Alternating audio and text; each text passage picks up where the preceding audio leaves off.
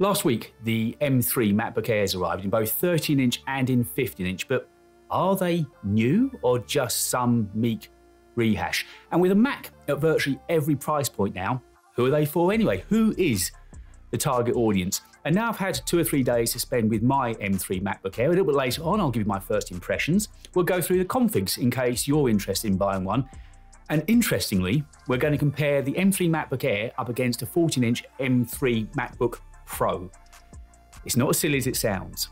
Now, while we wait for this rumoured and promised OLED 13-inch iPad Pro, and I really want it to arrive, I decided to go with the bird in the hand approach. And by that, I mean, these are physical. I actually got the MacBook Airs. So as an impulse last-minute buy at the weekend, just before the store shut on Saturday evening, I'm sure they were delighted to see me. I popped up to my local Apple store in Battersea, London, and I bought this, the M3 MacBook Air 15-inch. Now, some people said they preferred that original design. This was never going to be a major overhaul this year. We know that. The MacBook Airs got redesigned a few years ago to this squarer, more MacBook-looking, beefier, square-edge kind of design. So this year was always going to be some minor changes. And if you did prefer that tapered design of the iconic MacBook Air, for a couple of years at least, you could still buy the M1 MacBook Air. But part of this refresh has been that that's now been retired, it's been taken off the shelves, and the base level entry MacBook Air is now the M2 8-core CPU, 8-core GPU, with 8 gigs of unified memory and 256 gigs of storage, which costs £1,099, which is good value for money. But just before moving on, can I say 256 gigs of SSD storage in 2024? It is a crime. As much as I love what Apple do, their base machine should start with 512, 256 just doesn't cut it anymore. Now, that said, last year, and if you watch my videos, you'll be shouting at me right now, I did buy an M3 iMac with 8 gigs of unified memory and 256 of SSD. But that was eyes open. I knew what I was doing. It was just for reviewing on this channel. I wanted to see how performant the base level entry M3 chip was. I knew I wasn't going to be using it every day, and certainly I wasn't going to be using anything heavy or put any big files on there. So that wasn't the issue. But I know I did buy it, but as I say, it was with very good reason. But it has struggled from time to time. For instance, once when I was recording my podcast, Minus 16, with my co-host Alex, if you haven't checked out his channel, Alex Gear and Tech, it's well worth taking a look at. It crashed. Now, we use Riverside FM to record the podcast on. I use Edge as the browser. I found that worked well. And for some reason, it just hung and crashed. So that was kind of awkward. Halfway through recording the podcast, we had to reboot and start over again. Not perfect. And the other time, it's kind of good and bad. It's when I was exporting a fairly long 12, 15-minute 4K video, and it kind of glitched out on me. But then again, I had edited a whole video and was exporting a 4K video on an 8K M3 iMac. So it kind of says how good this Apple Silicon really is. But I knew when I was going to buy this MacBook Air, I was going to want it to be more meaningful. I was going to use it on a more day-to-day basis. So I was going to change how I spec'd this MacBook Air up. Just before I tell you about what specs I went for, it's time for me to say thank you once again. You have been brilliant to me. You really have. Last week's video is approaching 10,000 views. It's approaching 150 subs. And it's all because of you guys. Thank you so much. If you're fresh to the channel and this is the first of my videos you've seen and you like the way I talk about the gear, honestly, subbing makes a massive difference. You've probably heard it 1,000 times, but honestly, for a channel of my size, for a channel of any size, that sub means so, so much. Don't forget, turn on notifications as well, because I do put notifications up. And make sure to like. That just helps people to share out. It just means YouTube know that these videos are being seen by a new face. It makes a massive difference. But thank you so much. My goal was to get to 5,000 subs before the end of March. And as I'm recording this, I'm 100 away. So fingers crossed I can get to 5,000 subs before the end of March. Thank you ever so much. Been really kind to me. Anyway, back to the video, back to the MacBook Airs. That's what you came to watch and listen about. Specs, color-wise. Now, last year I went for midnight blue, but it never sat very well on my desk, to be honest. Where I work most of the time, I've got a silver MacBook Pro, a silver studio display, so I went for the boring, straightforward silver on this MacBook Air, and it looks really nice in that array, in that lineup there. Now, just before we move away from the colors, there's always a gate, isn't there, with a new device from Apple? There's always some issue. Last year it was Smudgegate. If you remember, they said that fingerprints, it was a fingerprint magnet on midnight blue. Well, in my experience, it was bad, but it wasn't terrible. And to be honest, the lid is facing away from you the whole time anyway. But this year on the press release that Apple released, because these machines were only released on a press release, they said they developed some kind of anodized technique that would protect and make sure that there was less fingerprints on them. So I decided while I was up at Battersea in London the other night, I would test it for you. And as you can see, it still smudges. I couldn't detect an awful lot of difference, to be honest with you. But if you're interested in the Midnight Blue, I would pop up to town or pop into a shop and take a look at it for yourself. But I don't think there's all that much change. Size. I went for the 15-inch this year. Last year I had the 13-inch. This year I went for the 15-inch. I wasn't going to go for the large one until I got in store, and I was just drawn to it. And I've only had a couple of days of using it, but I am delighted that I went for this larger size. As I say, I am going to use this machine a little bit more than I did with the M2 13-inch MacBook Air. And the keyboard, the screen feels a lot bigger than just 2 inches larger, but it's the keyboard. It's so much more comfortable to type on. It really is. It's been an absolute joy to work with over these last few days. Now, the spec I went for this year, on this machine, was the 16 gigs of unified memory, which meant I've got an 8-core CPU, 10-core GPU, and 512 gigs of SSD storage. Now, before you start jumping up and down saying a creative can't work with 512 gigs of storage, trust me, this is my backup machine, it's my secondary machine. The main machine that I do all of the video editing on and all of the work for this channel on is on my M1 Max MacBook Pro, which is 32 gigs of unified memory and 4 terabytes of storage. The 512 suits me fine. And if I feel I'm going to be working on something bigger when I'm on the fly, I can always hook up my Samsung T7 SSD to it and work off of that. I prefer internal storage. It's quicker, it's neater, but I think 512 is going to work just fine for me. Now, the machine that I've bought here cost me £1,699. I've never been one of those reviewers or one of those channels that takes advantage of Apple's really generous 14-day grace period where you can buy it, review it, and send it back. If you see me talking about a product, I bought it with my own money and I'm using it. I'm genuinely using it. But the one thing I did take advantage of this time was the trade-in with Apple. And it's the first time I've used it, but it is really simple to use. You really should take a look at it. All you have to do is put in the serial number of your Mac, answer a few simple questions about the condition of it, and they fire a price back to you. In my case, for my 2022 M2 MacBook Air, they offered me £675, which I thought was actually pretty fair. Yes, I could have got a little bit more on eBay, but I was happy enough with that price. That then left me two options. I could either do it online with Apple, they send you the packaging, you return it to them, you wait until they've received it, they agree with your description of the machine, they credit you the money back. Or what I did was went up to store and did it with them in store. My MacBook wasn't flattened, so we flattened it together there. I asked them what they did with these machines that you trade in. They're completely recycled. This MacBook Air that I've got, for instance, here is 50% recycled. So they're obviously really serious about the environment, as we know.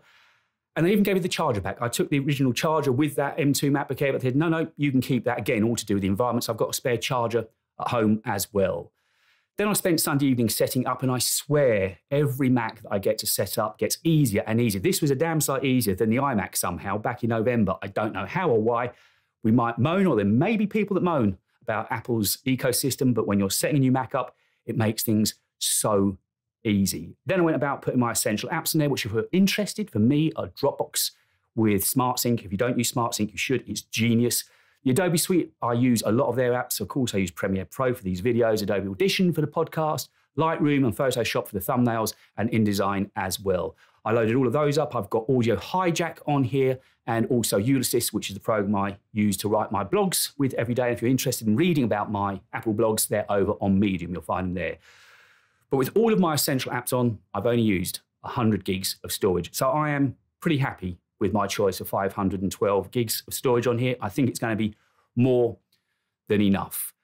When it comes to the battery life, clearly it's too early for me to give you an honest appraisal of it. All I can tell you is this. I spent the 2 hours Sunday night setting up and about 3 or 4 hours, maybe even longer, working on it on Monday, writing and doing general admin work. And all of that was on the original charger that came out of the box with. So I think it's fair to say that the battery, the legendary battery life of Apple Silicon, is going to be just as good on this as it always has been. Now, I mentioned earlier on that we always get a gate with a new device from Apple, and this year it's Displaygate or Lidgate. Let me explain. In the press release that Apple sent out for these MacBook Airs, they said that the M3 now supports 2 external displays, which is kind of true, but you have to have the lid down. But I don't see that's a big issue. I don't know if that's just me, These aren't designed to necessarily be on a desk in a multi-screen environment. They've got their own USP. They're portable, they're lightweight, you can go anywhere with them. I just think it's one of those things that people decided to moan about. That M2 MacBook Air I used it once with an external display in 2 years.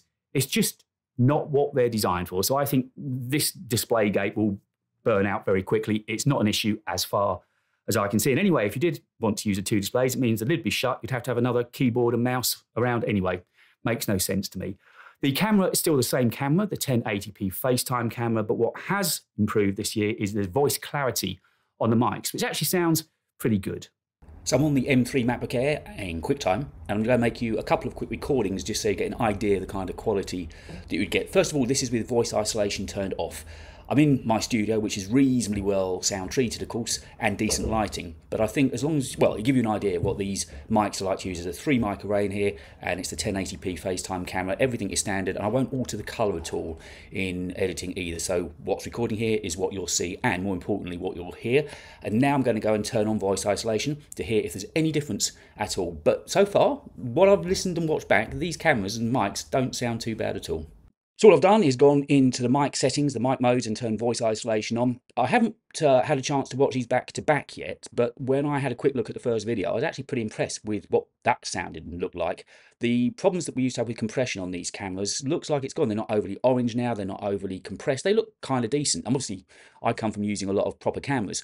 And don't forget, of course, you can, via continuity camera, you could use your iPhone as well and get an even better picture quality using that camera. But this is straight out of the box. As I mentioned, I won't do any color editing, color grading in post. What you see is what will be recorded straight out of QuickTime. So be interesting when we do play it back to hear there's a difference between voice isolation or no voice isolation. But at least it's part of the new M3 MacBook Airs now.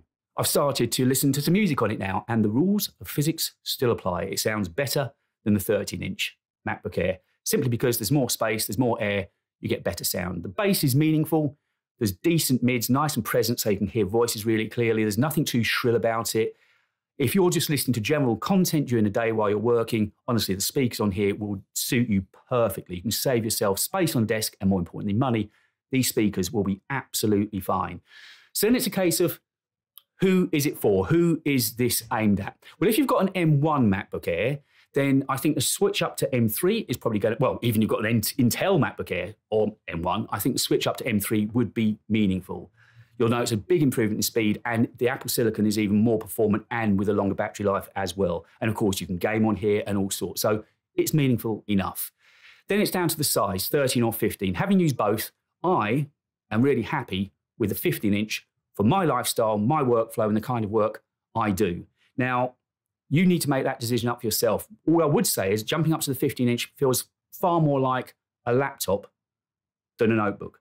So for me, most of the time I'm working in the studio at home or here in this studio, and that's just a simple short car drive away for me. I don't need for it to be ultra portable. But if you're working on the fly a lot, working in coffee shops, planes, trains, you might decide that portability is important. So I'd implore you, go and check it out in the store before ordering. I am delighted with the extra space on this 15-inch. The keyboard, as I say, alone is a revelation. It's so much more comfortable to work on, but do go and check it out for yourself. Now, I said we're going to compare the M3 MacBook Air up against a 14-inch M3 MacBook Pro. There's some interesting choices to be made here. For exactly the same money, £1,699, you could buy that base level 14-inch M3 MacBook Pro. And on the face of it, you'd say it's a Pro. Of course you want to get it. You get a liquid retina mini LED display. You get an HDMI port. You get an SD card slot if you need that. It's a great machine. But the thing is, the kicker is, for all that money, you only get 8 gigs of RAM. And it's a Pro. So if you're buying a Pro, presumably you're going to be doing heavier lifting on it. You're going to be doing harder work on it. And 8 gigs of RAM ain't going to get you very far. I can tell you that from experience. And you get the same I/O. You get exactly the same I/O, just 2 Thunderbolt USB 4 ports on both machines. I think it's a no-brainer. Go for the extra RAM. If you need more I/O, buy yourself a dongle. Simple solution. But the extra RAM is going to go a lot further. Okay, you haven't got the mini LED display, but this display on the MacBook Air is still really, really good and more than good enough to work on and edit on. Honestly, for my money, I know you're not getting the name MacBook Pro, but you're getting the better machine that you'll use more and more. So far, I've been really impressed with this MacBook Air, the extra speed, but more importantly for me, the size of the 15-inch. But I'd be interested to know, if you're interested in buying a MacBook Air, would you go now for the MacBook Air or for the 14-inch M3 base level MacBook Pro? Let me know. And if you are getting a MacBook Air, 13 or 15, and colours, do you like that midnight blue? Or will you be a bit more boring like me and just go with the silver? Thank you so much for hanging out with me on this, my first take on the M3 MacBook Airs. I'll be back next week, so don't forget, if you're new to the channel and you haven't subscribed yet, that subscription really does help me. So I'll be back next week, who knows, possibly with a video on a 13-inch OLED iPad Pro. Your guess is as good as mine. Thanks for watching, and I'll see you next week.